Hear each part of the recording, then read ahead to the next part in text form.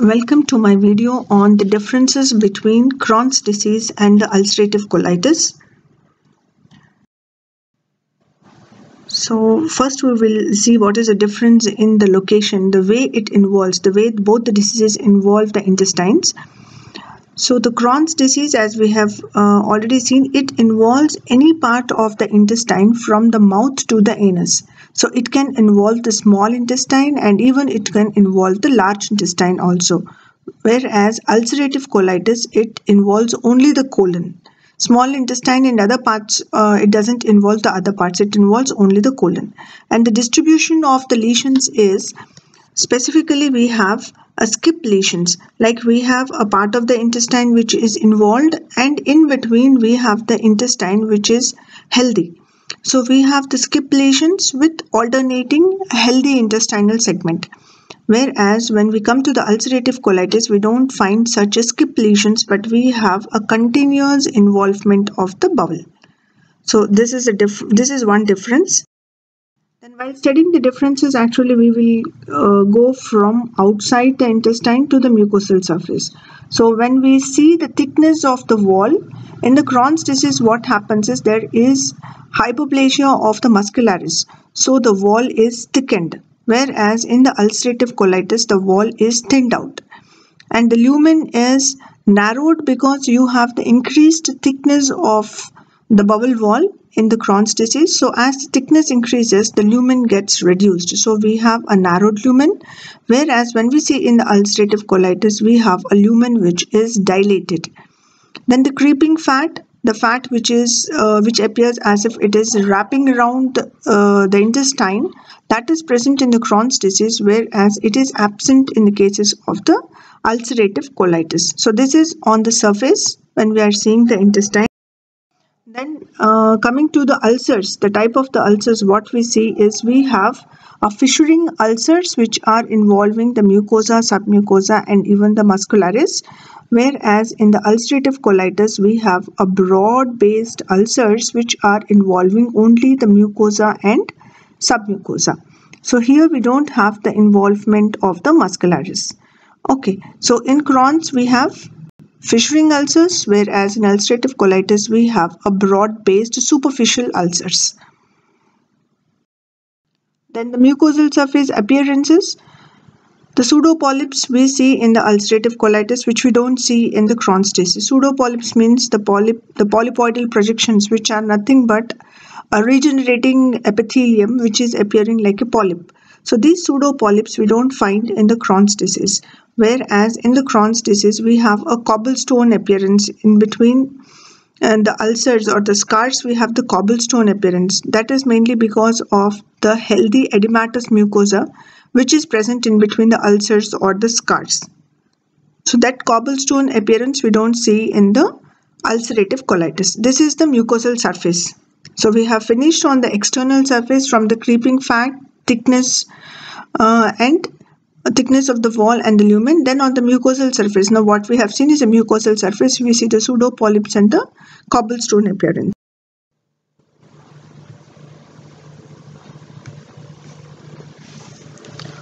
When we see the microscopic differences between the Crohn's and the ulcerative colitis, here you can make out that we have a deep fissuring ulcers in the Crohn's disease which are extending into the muscularis also, whereas when we see the ulcerative colitis, we have a broad-based ulcers which are confined to the mucosa and the submucosa. They are not extending into the muscularis. Then coming to the inflammatory reaction, we see the inflammation which is transmural, like the inflammatory infiltrate, it extends from the mucosa, submucosa and into the muscularis even. Whereas when we see the inflammatory infiltrate in ulcerative colitis, it is confined to the mucosa and the submucosa, but there is no infiltration into the muscularis. So it is limited to mucosa and submucosa. And the lymphoid reaction, we see the lymphoid aggregates which are more common in the Crohn's disease, and these lymphoid aggregates, we can see them in the mucosa, submucosa and also in the muscularis. Whereas in ulcerative colitis, we see lymphoplasmacytic infiltrate which is which is mild, and we don't see such a lymphoid aggregates like what we see in the Crohn's disease. And the lymphoplasmacytic infiltrate also, it is confined only to mucosa and submucosa. We don't see the lymphoid aggregates in the muscularis. Then the granulomas, these are the diagnostic features of the Crohn's disease. So we see the granulomas in the mucosa, submucosa and muscularis, whereas here we don't see any granulomas in the ulcerative colitis. Then the goblet cell depletion we typically see in the ulcerative colitis in the mucosal lining cells, but we don't see any goblet cell depletion in the Crohn's disease. And another important feature is cryptitis and the crypt abscesses. Now these are the diagnostic features of the ulcerative colitis. We can see even in the Crohn's disease in the initial stages, but in the later stages we don't find any cryptitis or the crypt abscesses. Usually when the patient comes to us, he will not be in the initial stage. So when we take a biopsy, we don't find any cryptitis and crypt abscesses. So they are very rare in the Crohn's, whereas cryptitis, crypt abscesses are often seen in the ulcerative colitis.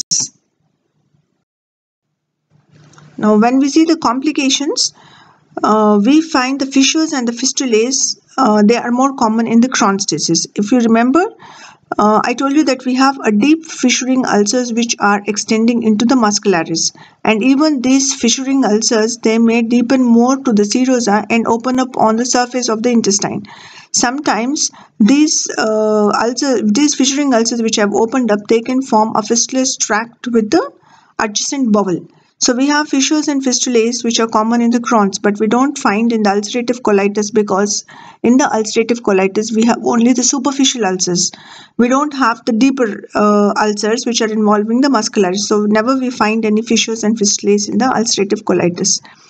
Now stricture formation, this is more common in the Crohn's disease because we have the deep fissuring ulcers which heal by the fibrosis. So when the fibrosis occurs, there will be a contracture. So that contracture will produce a stricture formation, whereas we don't have such a deep fissuring ulcers which has to heal. So we don't see such a stricture formation in the ulcerative colitis. So fibrosis, because of the healing process, that's present in the Crohn's disease, but we don't see in the ulcerative colitis.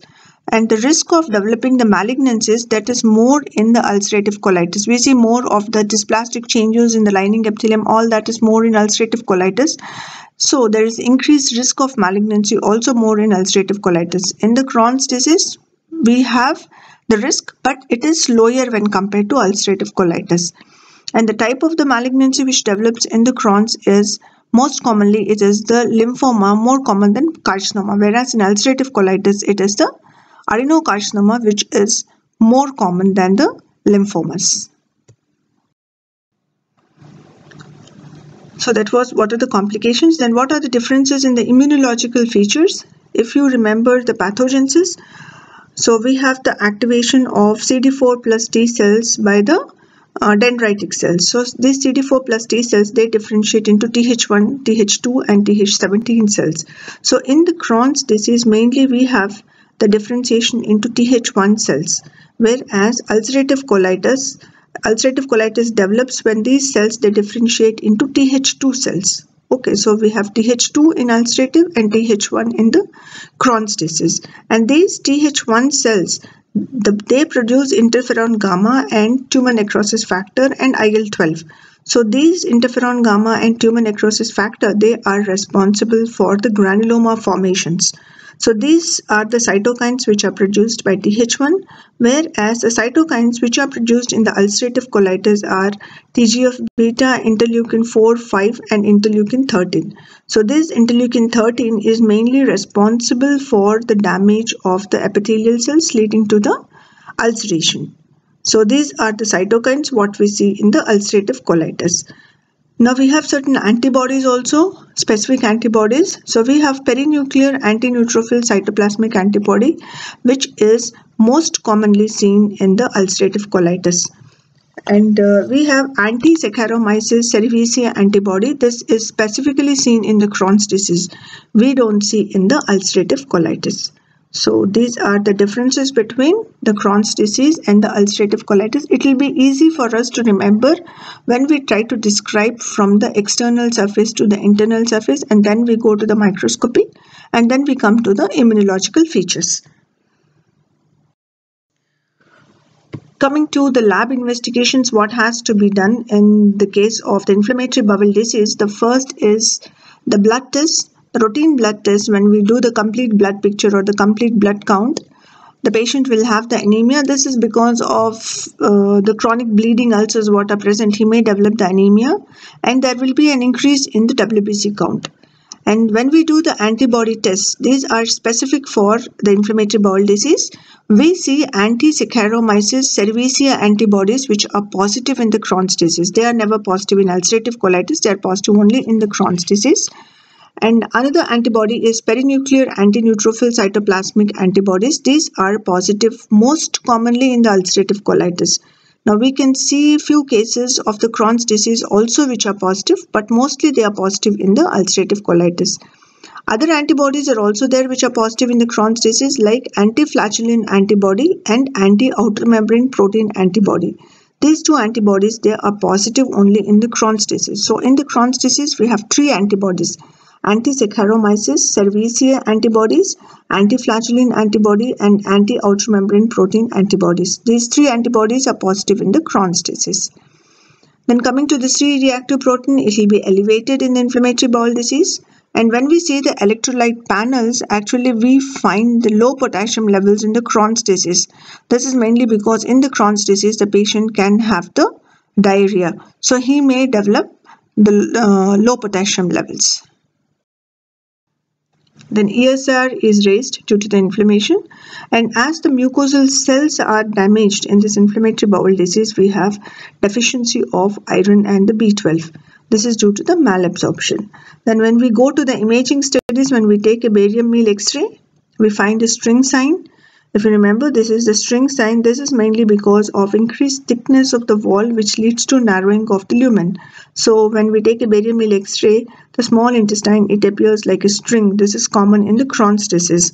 And also this barium meal X-ray is useful to find out the abnormal fistulas between the organs in the Crohn's disease.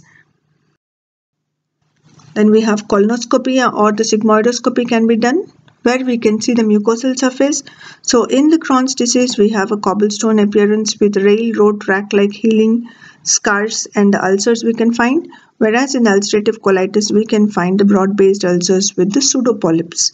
And CT scanning and the MRI, actually they are more helpful in finding out the abscesses or the fistulas. So these are the investigations what we have to do. So the important is the blood investigations.